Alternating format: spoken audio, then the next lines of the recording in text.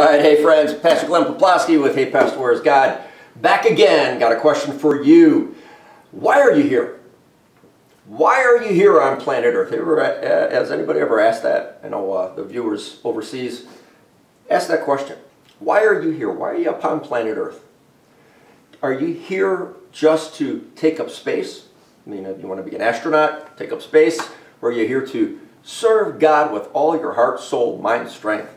So when you get to heaven, you've got a course of history to bring with you. You've got a testimony. And people in our ministry make a statement all the time, this is a common thread, is that you can't have a testimony unless you have a test. So you can't have a testimony. You can have nothing to say about succeeding and having faith if you're not being tested. So right here upon terra firma, planet Earth, actually, which isn't so firma anymore, it's a lot of things that have been happening, a lot of structural things, a lot of spiritual things that are taking place. We just had an election here in America for our midterms. So the Senate is now red or conservative, and also as our House of Representatives, everything has just changed. There's been a big change in tempo. And we've been noticing that in our country here, when someone wins or the extremists actually win, they get almost drunk with power. It becomes hysteria. And just last night, on November 4th, the election took place and the people voted that they want to get back to the point of actually fixing the system, fixing our system here in America. And this is what happens in the spirit, friends. When there's a change about to happen, you begin to watch what takes place with the governments. The government system that God has allowed to take place, God's word says that He will allow you to have leaders after your own heart. And if we have a leader that is leaning completely to one side and going in a direction that seems to be so far off course, then what we need to do is get on our knees and pray that God would give a correction. And this is a correction. These are things that happen all the time on planet Earth. And actually, if it's happening on planet Earth, up above us in the heavenlies, there are corrections that will take place also.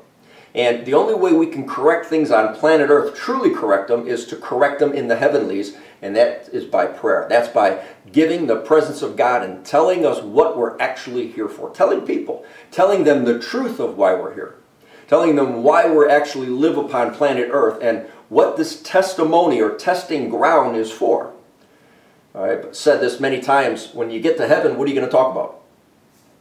I raised a family, I've had a great wife, and I had some kids, and they got into some trouble, and then they got out of trouble, and we sang some songs in church. It was awesome. Well, what about this? What about if we had what the Lord wants us to take with us? Have a testimony of this called the ministry of power.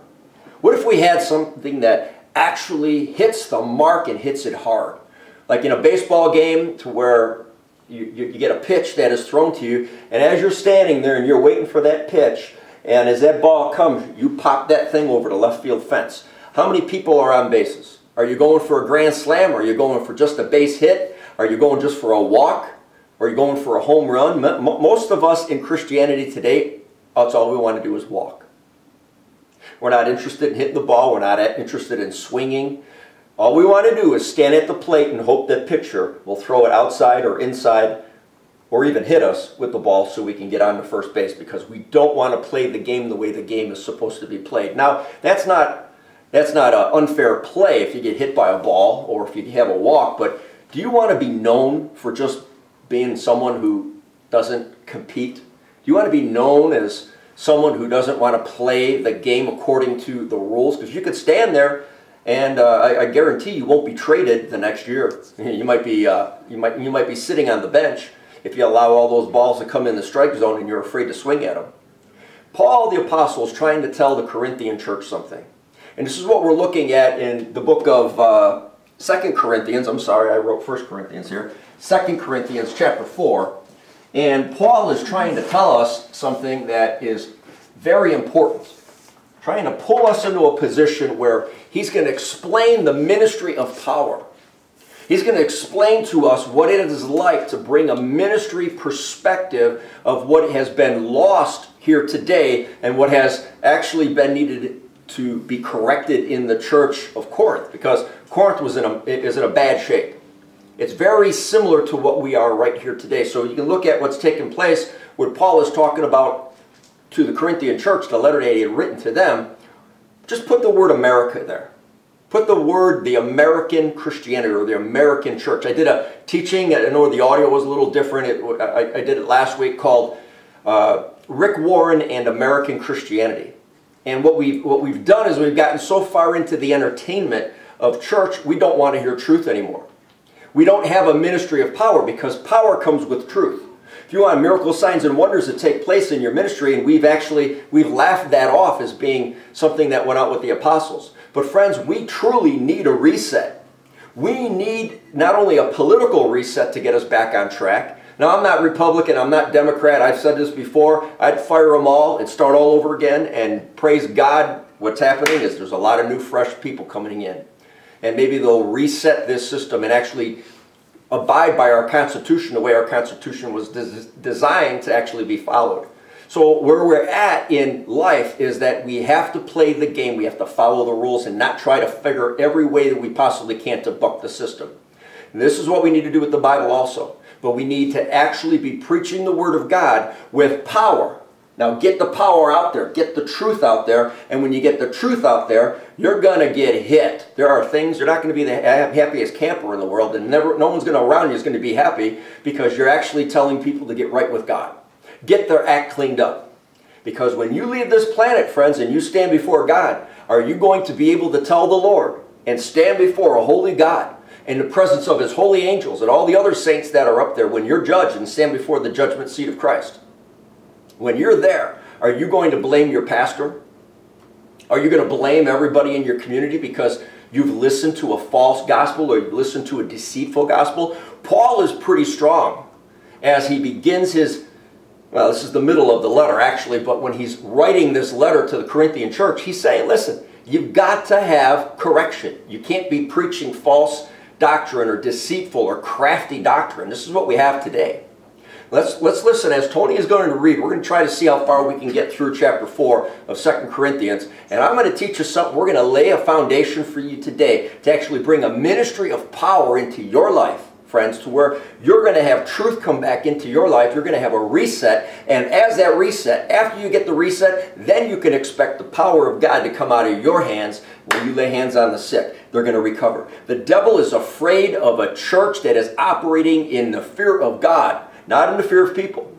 And this is what we've changed it to. See, our political systems are designed to listen to the people. Let me say it again. Our politicians are hired to listen to the voice of the people. Preachers, pastors, evangelists are hired to listen to the voice of God. Listen to the voice of this blessed word right here. Not try to turn it around to where we have all kinds of different friends and we're the most popular person on the earth.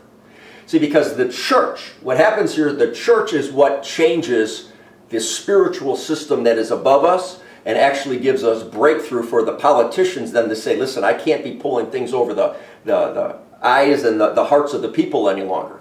We are so used to deceit. We're so used to being lied to, we've actually taken it into our church and we like it. Just tell me what I want to hear, Pastor. President or congressman or senator, tell me what I want to hear. Don't tell me bad things. Just tell me good things. Tell me sweet things. And this is what we've done. We've gotten this Jesus, or God loves everybody, so we all get to go to heaven. This is the stuff that's starting to spill into the churches today. So God is so filled with love that He won't send anyone to hell. No one gets to go to hell. Even Hitler. You're going to be surprised because even Hitler is in heaven. Because God is so loving, He can't hate anyone. You see, this has been twisted. This gospel that we're hearing from the stages today has been twisted to the point where it's not even gospel any longer. It's not even epistles any longer. It's not even truth. It's so far from truth because it's been mixed with a lie. And when you mix it with a lie, we have to see a correction come to bring it back to the fullness of truth again. And this is what we're here. We're starting a little series called The Ministry of Power. Tony, go start off with verse 1. And I know we're going to jump. We're going to stay here.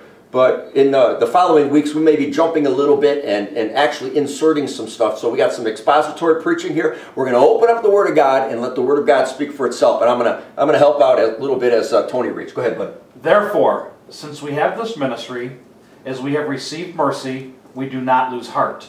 But we have renounced the hidden things of shame, not walking in craftiness, nor handling the Word of God deceitfully. Oh, hold on a sec. Craftiness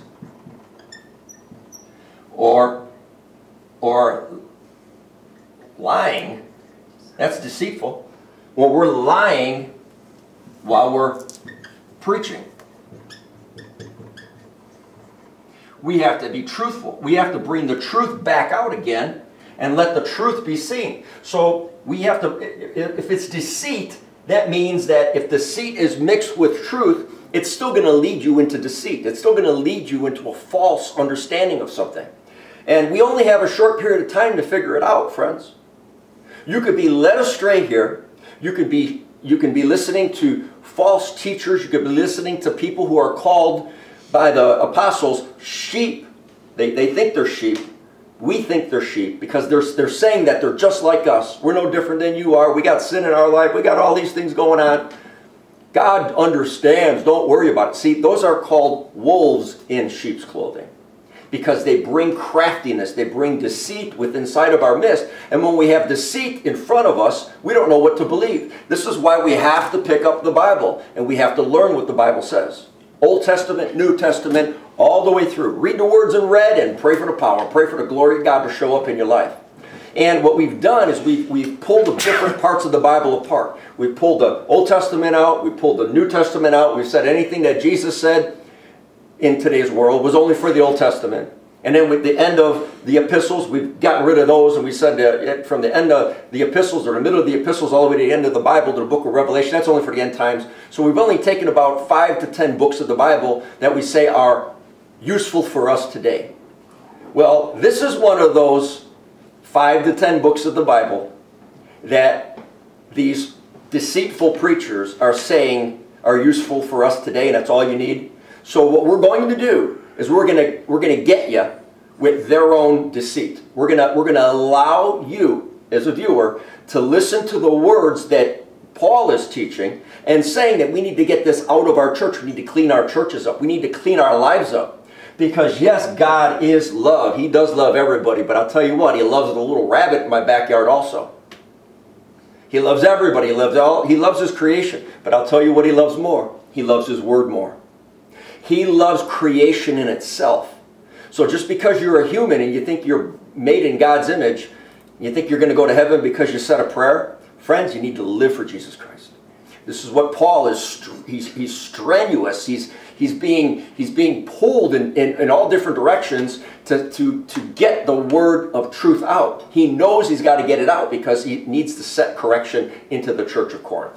Okay, go ahead, Tom. Again, verse 2. But we have renounced the hidden things of shame, not walking in craftiness, nor handling the word of God deceitfully, but by manifestation of the truth, commanding ourselves to every man's conscience in the sight of God.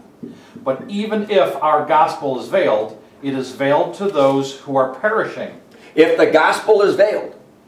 So what's happening today, friends, is the same thing that was taking place with Paul recognized in the church of Corinth. The gospel was being veiled. It was being covered over. When you have a veil over something, that means that you can't see through it. If I have, here's our statistics from our channel that we have. So if this is in front of me, it's veiled. You can't see my face because I have this in front of me. So if I'm telling you something from this direction, you're not able to see my expression. You're not able to see if I'm telling the truth or if I'm not, because the sense realm, all 5 senses need to be in operation to actually see the facial transmission of the person that's trying to describe something. And I'll tell you what, when you read this, you can see, if you put yourself in Paul's position here and how he was laboring to get this out there, he's being very firm. And what we need again is we need to be firm with power again. We need to take the Word of God and distribute it the way it needs to be taken. And when you do it in truth, you do it in love, the true love that God loves everybody. He loves you, so He wants to correct you. He loves you, so He wants to chastise you if you're wrong, if you're doing wrong. The problem that we have today is we have so much sin coming into the church We bringing everybody to Jesus instead of going out and taking Jesus to the world. Getting them saved. Let them make the choices. And in the church is a holy sanctuary where the true Christians are there worshiping God. In today's world, what we've done is we've opened it up, and it's a sepulcher is really what it is. It's a big graveyard. And you got the walking dead within the churches. And the Spirit of the Lord has been grieved because we bring in all these secular songs, we bring in everything, we do whatever we want. We are offering an offering of Cain from Genesis chapter 3, 2 and 3. We see that it's a position in time to where we need to reset again. And this is what we're praying for, is a ministry of power to fall upon your life, friends. So Paul is saying we need to reset. We need to get the shame out, get the craftiness out, stop with the lying preaching, and bring the truth back. And this will give you the understanding of what on earth you're here for. You're supposed to be here to make these decisions. You're supposed to be here to live for Christ and to recognize these motivational preachers or speakers. Motivational preachers, speakers, they sell a lot of books. The problem is, are they giving you the raw power, the raw word of God? Because when you preach like this, their signs and wonders are going to show up with you. When you're listening to this and you're beginning to hope again that the Word of God is true, you got to have hope before you have faith, and you got to have faith before God is going to show up in your life. That's the only way God moves. So you got to take the truth of God's Word and let it be the foundation that you build your house on, the foundation you build your life on, the foundation that is going to allow you to take your treasures unto heaven. We're here to build treasures, not here, but we're here to build our treasures in heaven before a holy and awesome God. And we can give a just account of what we've done here on earth. And we can say, Lord, I've done the best that I possibly can. And I didn't listen to the preachers that say, God just understands. We go, shut those guys off. Turn your television off. And start opening yourself up to people that are going to give you truth. Hey, go ahead, Tom. But even if our gospel is veiled, it is veiled to those who are perishing, whose minds the God of this age has blinded. Whoa, the God of this age. The God of the age that we have today. Our minds have been blinded because we're hearing only that God loves everybody, and we're not hearing the truth about sin that's in your life, that's destroying your life. You wonder why the devil's in your homes, friends. We're allowing all this stuff to come. You know, the television's a wonderful thing. You know, the internet is a wonderful thing. It's technology. And there are people that take it to an extreme and say, oh, that's the devil's highway, that's the devil's court. Yes, it is. But it also can be used to preach truth, to bring truth to you. And what we've done is we've mixed the truth. And we've allowed people to say to people and saying, you know, God just understands. If you're into pornography, that's why you got Jesus. Don't worry about it. Well, wait a minute. You need to get the sin out of your life. Get the shame to the surface. Get the craftiness out. Get the lying preaching out.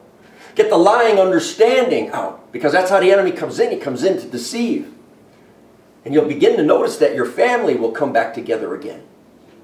And you begin to raise up your children biblically, the way your children are supposed to be raised up. You'll begin to see life will be easier for you because you have a foundation of Christ to live on. And I can just preach in this area, but I'm going to keep going. Go ahead, Tom. Whose minds the God of this age has blinded, who do not believe, lest the light of the gospel of the glory of Christ, who is the image of God, should shine on them.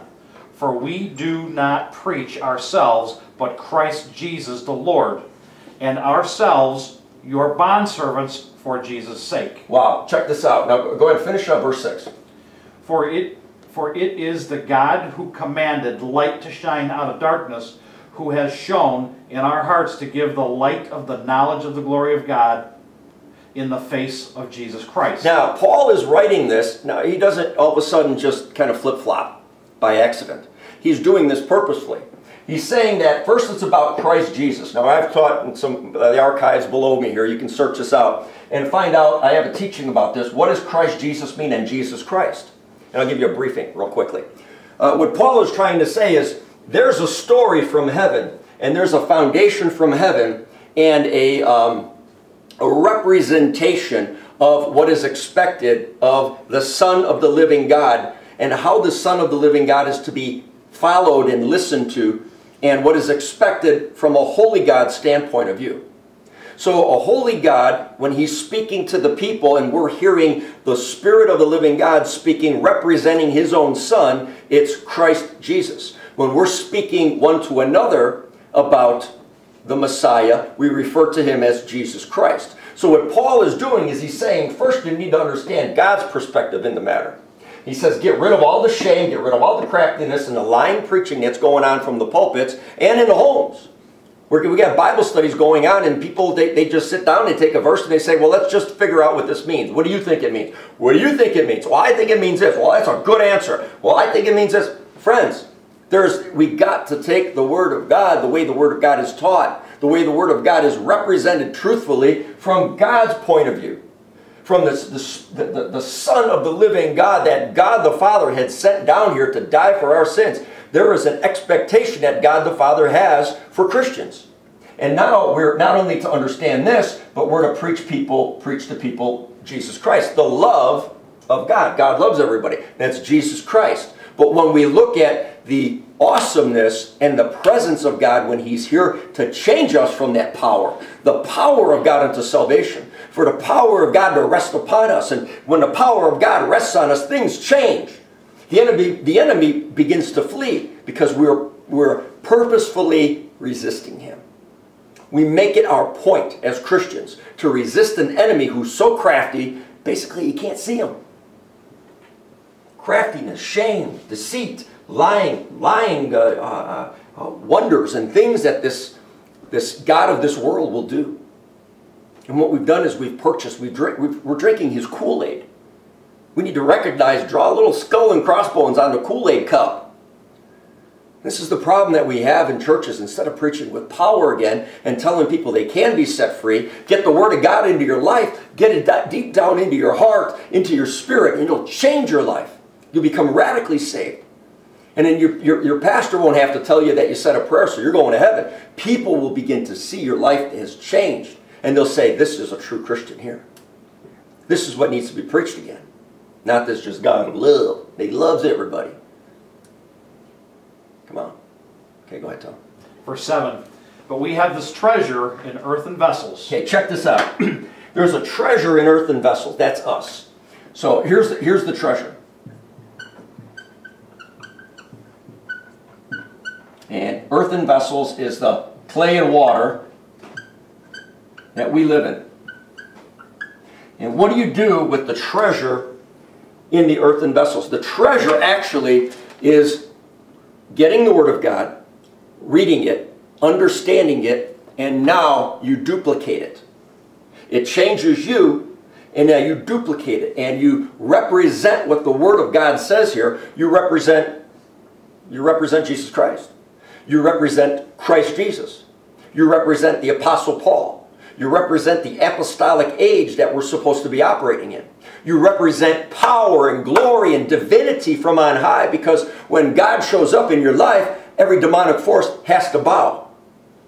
Not exactly has to flee until you gain an understanding, a fuller understanding of how to walk for Christ.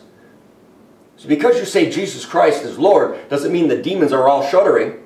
If you just parrot it from the stage, from some pastor that says, just say Jesus Christ is Lord, and you don't have to worry about any demon in your life. That's a falsehood, friends.